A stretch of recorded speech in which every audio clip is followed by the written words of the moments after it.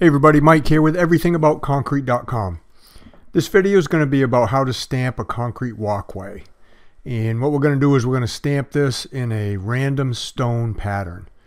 So the first thing we do before we stamp any concrete is we always get the surface mag floated out, and we run our edgers up the edges to round the edges off a little bit. So that's what we're doing here. And as you can see, I was up on the other end. I was using what's called a funny mag, and that's basically just a mag float right there. It's a mag float that's on a pole, and that allows you to get in some areas that you can't reach from the outer edge without having to get on the concrete. So it just makes mag floating the surface a little bit easier at times. I'll have a link for that down in the description. That just makes your job a little bit easier, having a tool like that. Makes things go a little faster. So we're getting the edges all edged out, then we're mag floating them. And the reason we mag float before we stamp is just to, make sure there's no little imperfections in the surface, no little rock holes, get out any bull float lines, bring up a little bit more of the paste, and just make the surface a little bit better looking before you put the stamp to it. So that's what we're doing there. Hey, for those of you guys that are new here, if you don't know me, my name's Mike Day. I own Day's Concrete Floors. We specialize in concrete flat work, and that's what my channel is all about, is all kinds of different videos about concrete flat work, teaching you guys how to do this kind of stuff. So if you like that kind of stuff, go ahead down there and hit subscribe. And hit the little bell notification also, so you'll be updated. I put out a couple videos a week. So we've determined that the concrete's ready, and it's about 45 minutes or so to an hour after we get done pouring the concrete. So the concrete's been sitting here a little bit. Some of it's in the sun, some of it's in the shade. You can see there's a tree there kind of shading a little bit of it. So we're throwing on that powder as a release agent, and it does a couple things for us. Number one, it keeps the stamps from sticking to the surface, so you're not pulling up the paste with the stamp. And it also adds a little bit of a secondary color to the surface, because you're going to be pressing that color, that powdered color, into the surface a little bit. So these stamps, these random stone stamps, they only go together a certain way. So when you start your pattern, which it doesn't really matter which way you put them when you start, but after you start your pattern, you got to make sure they connect together the right way. And the different colored stamps is just a little bit different stone pattern under those stamps. So the black ones, the green ones, the blue ones, they all have a little bit different stone pattern to them. We started pouring this thing up on the other end, actually, up by that house. And we finished here, right where we're starting to stamp. But the sun was hitting this part first. So this part up here by the driveway was a little bit firmer than the part up by the house. So that's why we had to start here and work our way towards the house part. You can see we're setting those down. They all interlock. These are pretty rigid stamps too. They're pretty thick. So you can start stamping the concrete, but definitely before you could walk on the concrete, when it's pretty soft. And the tricky part about stamping concrete in the sun is you have a short window to get from one end to the other. So, we got to move right along and get down to that other end. That other end's in the sun too, before it gets too hard, or we're not going to get a good stamp pattern in it. It's going to be really hard to tamp the pattern into that section down there if we let it go too long. So we're moving right along about as fast as we can move. The three of us, the two girls, are helping with the edges. When you overhang stamps over a form like that, it is kind of nice if they overhang too much to have someone hold up on that edge as you're tamping the stamp in. It just gives you a little bit better impression on it. So the girls are kind of helping us do that as we're moving along. You can see Abby there. She's rolling that edge with the texture roller, getting some good texture right along the edge. sometimes when you tamp the stamp right next to where the board is, your form, the form kind of holds the stamp from sinking into the concrete, so you don't get quite as good texture right next to the form. That's why we like to roll that texture on there first.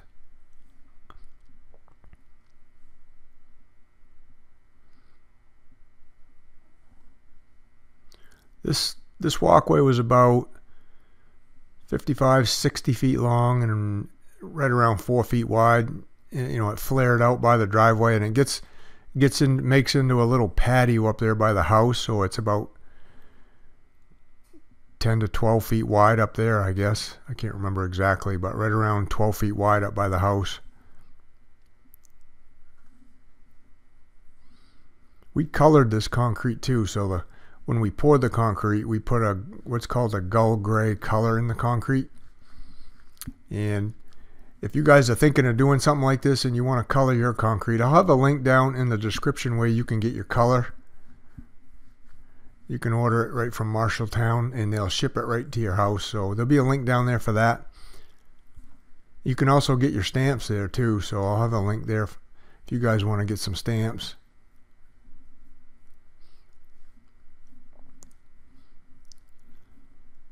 So we're about halfway done now. We're moving right along. We're getting into this area where it's going to start widening up a little bit.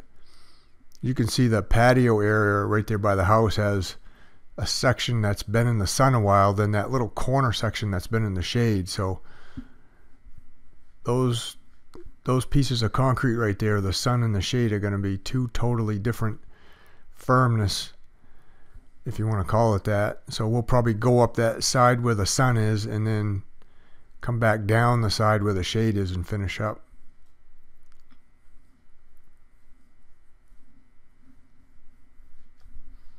The stone tech pattern is a pretty nice pattern. It has quite a few different random stones in it. We do this one quite often. It's one of the more popular ones. We do this one, and we do ashlar slate a lot. And then probably the next most popular one is just a stone texture. I've got some other videos on those. If you want to check some of those out, I'll have them linked at the end of this video.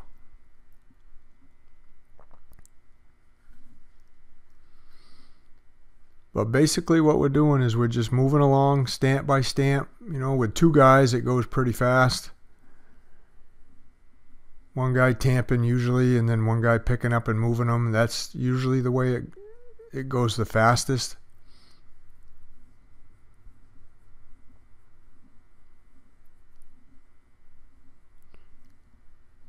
Sometimes we don't need to use that tamper either. Like if this was all in the shade, I wouldn't have to use that tamper. I could just use the weight of my body and just my feet.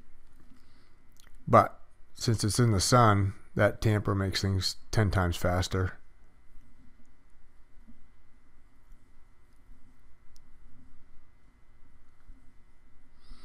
That powdered release too, that gets on everything. So the best way to clean that stuff off is with Dawn dish detergent. And that'll be, you know, this is a part 2 of a 3-part series, guys. Part 1 was about me forming and pouring this, so if you haven't seen that, I'll link that at the end of the video. And then part 3 is going to be, I'm going to show you guys how we come back the next day and we clean and then we seal this thing to finish it off. So make sure you come back and check out part 3 of this.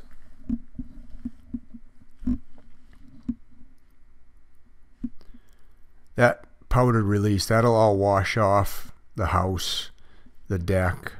You know, we'll rinse that right off. Put a little Dawn dish detergent on a little scrub brush. It comes right off with a pressure washer. You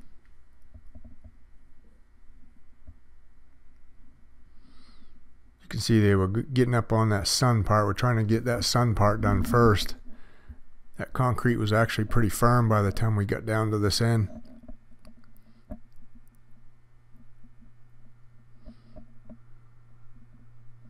I got a really flexible mat I'm using right there up against the house. That thing is made just for that. The other mats, the one with the handles on them, they wouldn't flex like that. They're too rigid. I have two of those really flexible mats. One's a green, one's a blue one, and one's a black one. So we try to alternate them when we can.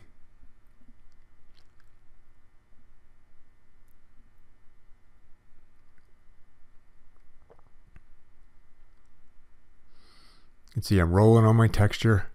That just makes stamping it so much easier up next to the house. T is passing me a little tool that I use to cut in my joint lines sometimes when you flex a stamp up against the deck like I'm doing right there. Sometimes the joint lines don't go all the way to the deck, so you got to put them in by hand. And that's what I'm doing right there with that. So I'm just continuing the joint lines between the rocks, putting them in all by hand. I have to do that up against the house and up against that set of stairs. And I just use a little, basically it's just a little roller, paint roller is what I'm using without the roller cover on it.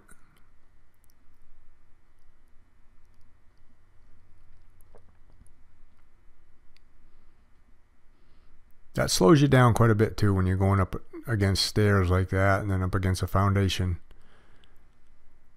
You can see how I'm flexing that up against the foundation. And I've probably got about 3 or 4 inches away from the house that I have to cut those lines in by hand.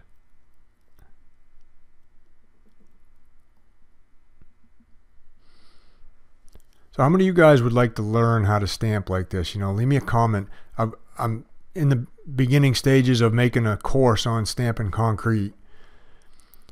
So it's going to be the course is going to tell you, you know, where to get your color, where to get your stamps, obviously how to stamp concrete, when to start, the different patterns we use.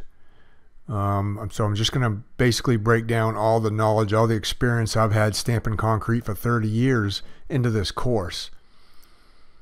So if that's something you guys, you know, want, just make sure you leave me a comment down there so I know how many of you guys might want something like that. And I've got it started already. I'm going to be finishing it up here shortly, probably within the next month. I'll have that stamp course finished and available for you guys. So let me know if you want it down there in the comments. There, so I'm finishing this up, coming down that last edge, pounding the pattern into the stamps.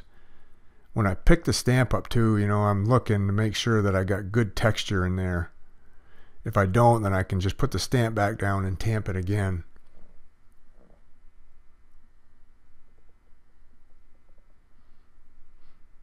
We're taking those stamps too and we're putting them out on the lawn. We'll pressure wash, we'll clean those stamps too.